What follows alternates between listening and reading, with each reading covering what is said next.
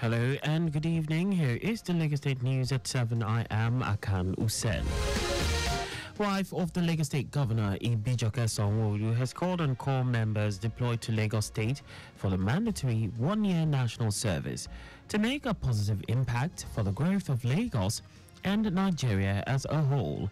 Mrs. Sanwo-Olu made the call during an interactive session with the year 2024 Batch B Stream 1 Corps members undergoing orientation at the NYSC camp in Yanokpaja. She noted that the NYSC scheme had fostered youth engagement and sustained the vision of its fathers, who believed in a united Nigeria despite the differences in language, culture, and religion.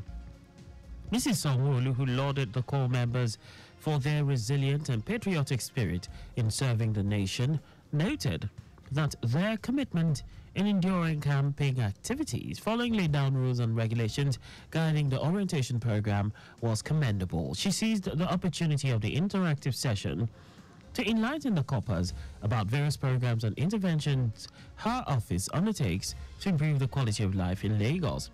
Earlier in her welcome remarks, the Lagos State Coordinator NYSC Yetunde Badiruwa described the governor's wife's visit as a source of motivation and inspiration to the corps members serving their fatherland.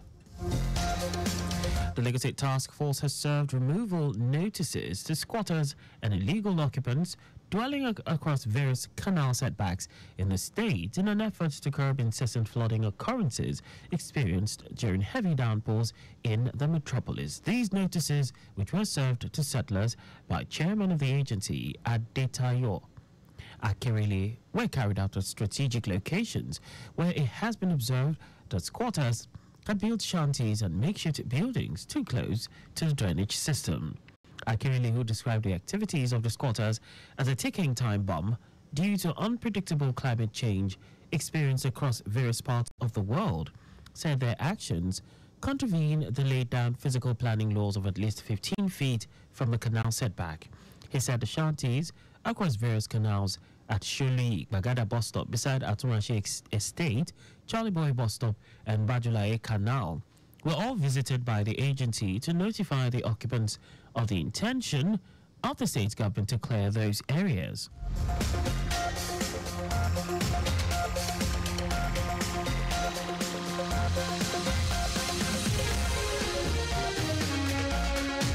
The Lagos State government has announced total closure of the stretch of Osborne Foreshore Estate Phase 1 to Adeniji Ramp to enable the Federal Ministry of Works lay asphalt on the section.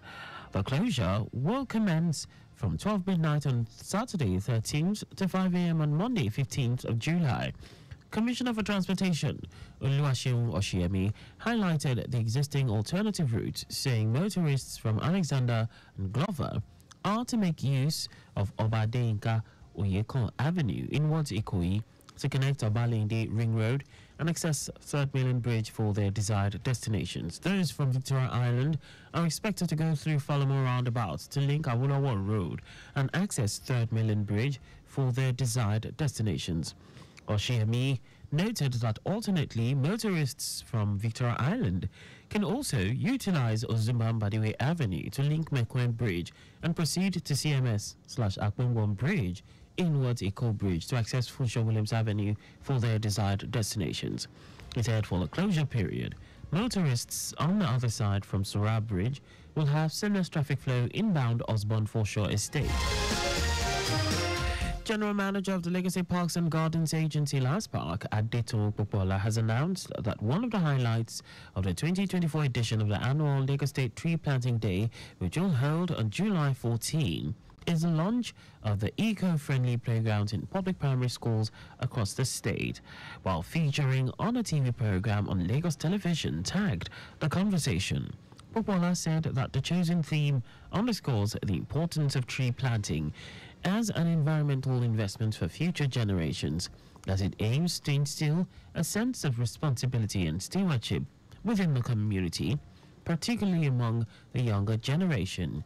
She said that eco-friendly playgrounds will be created using recycled and repurposed materials comprising innovative installations, signages, and a variety of trees, shrubs, and plants, covering a minimum of 500 square meters in each identified school.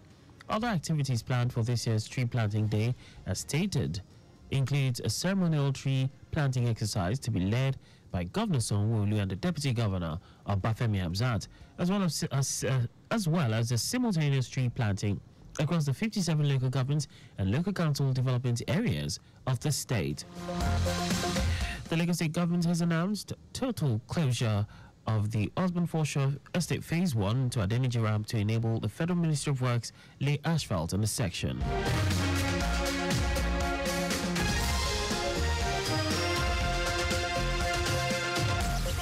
And that's all for the state news at 7. Just before we go, always drive within the specified speed limits. You can follow us on like all our various social media platforms on X, Traffic Radio 961, Facebook, Lagos Traffic Radio 96.1 FM, on Instagram, Lagos Traffic Radio 961. Subscribe and watch our news and programs live on YouTube at Traffic Radio 961. You can also visit our website on www.trafficradio961.ng. Did you know that the Sanwo-Olu administration strengthened alliance with 200 representatives from various women-focused NGOs in the state as part of efforts to alleviate the economic plight of women residents in the state? You can get more details on the Lagos State Government's website. For contact with the newsroom, please send a message to info@trafficradio961.ng. And that ends the news broadcast compiled by Adeswa Ejoka.